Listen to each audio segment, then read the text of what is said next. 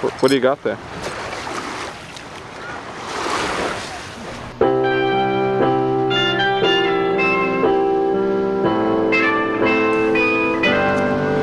Let's see what we got here.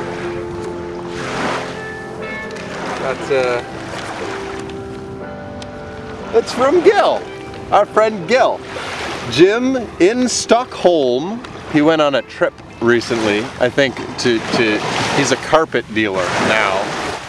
Thinking of you, Gil. That's nice of him to think, like, it's not very nice that he didn't send a postcard, but get my response ready here. Gil. Nice to hear from you.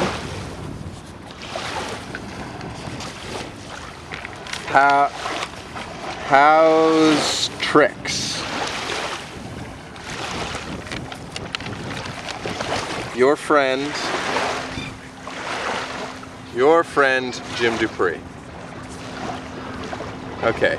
Now a lot of people would get this and they would say, well, why don't you just send him an email? Why don't you send him an SMS text message? But you know, think about all the petrochemicals that those things use. Think about, you know, the radio waves. Think about all those harmful things for the environment. Like, how much gas are you burning sending a text message? Quite a lot. That's putting a big hole in our environmental protection layer. So what I like to do is, you know, write it up like that. Cruelty-free. You know, give it a good huff.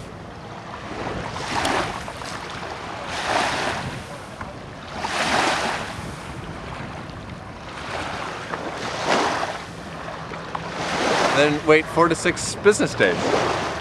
You know, some of the most important messages in history have been delivered in a bottle, and people, I think, forget about that these days. They're so wrapped up in the new technologies. But you know, like 1967, lunar landing, first time man sets foot upon the lunar surface. Tom Hanks sends that message down, throws it, and the gravity, because there's not a lot of gravity up on the moon, it just goes, and then the Earth's gravity picks it up, plop into the water. They get down to Houston, Kennedy Space Center, they unroll this thing. That's one small step for man, one giant leap for mankind. And we had to go out to the coast to get it, and it landed in the water because 75% of the Earth's surface is covered in water. So it's, you know, a fairly efficient means of transmission. So this is, I come down here probably 2 or 3 times a week just to you know, check my mail. And here we go.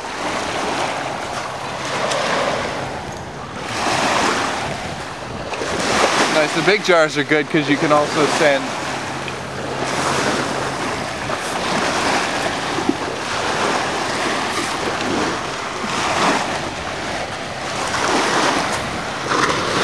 Okay.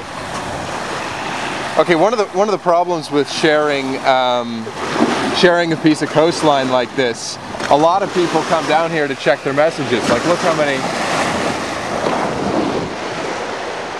Right. So when you have this many people sharing a beach, sometimes the wires get crossed and you end up with somebody else's mail. Right. Like, I do not know Ahmed and I do not have any business dealings with him. Hello, friend. So,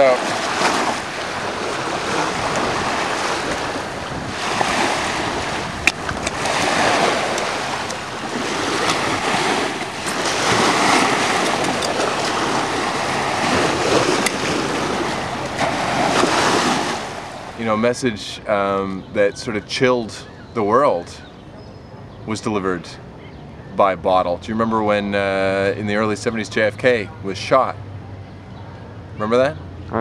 Well, sort of. And they shut everything down. They stopped everything. They stopped all the newspapers, all the television broadcasts to deliver the message. And the message was actually delivered to every home in America in a bottle. The milkman brought it. Every doorstep in America had a bottle with a note. You open it up. the president has been shot. And the those who are not that patriotic were a little miffed. They said, what am I going to put on my Weetabix? I can't put this death notice on my Weetabix. It'll be dry.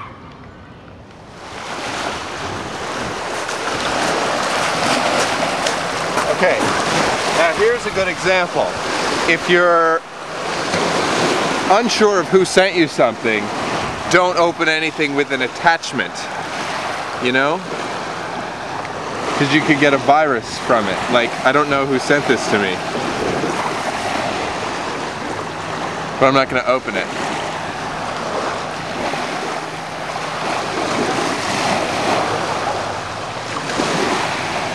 Like, who knows what's in that attachment?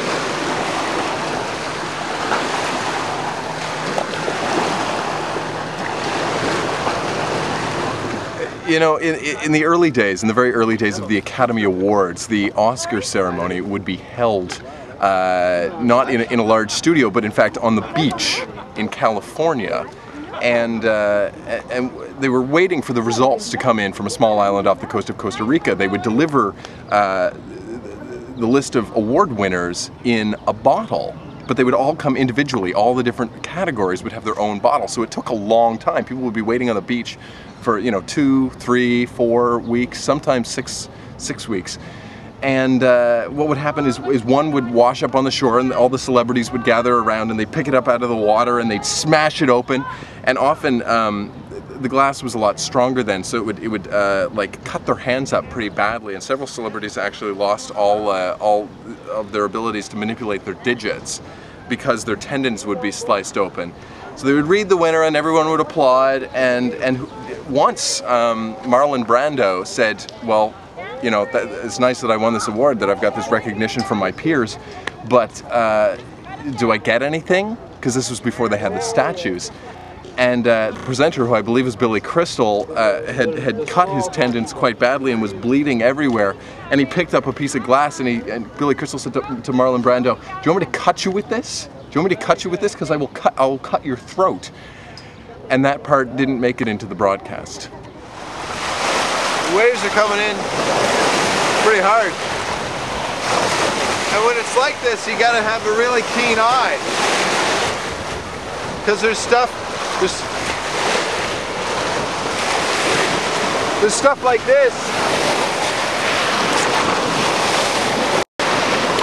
that you're liable to miss if you're not paying close attention.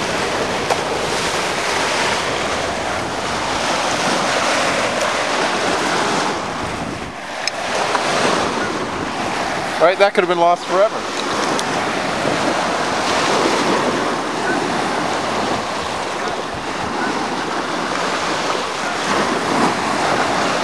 So what does it say here? It's from my wife.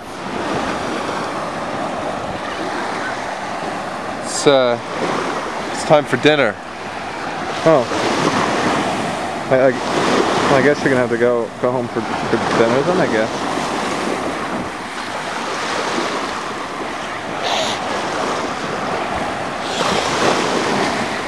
Smells like her.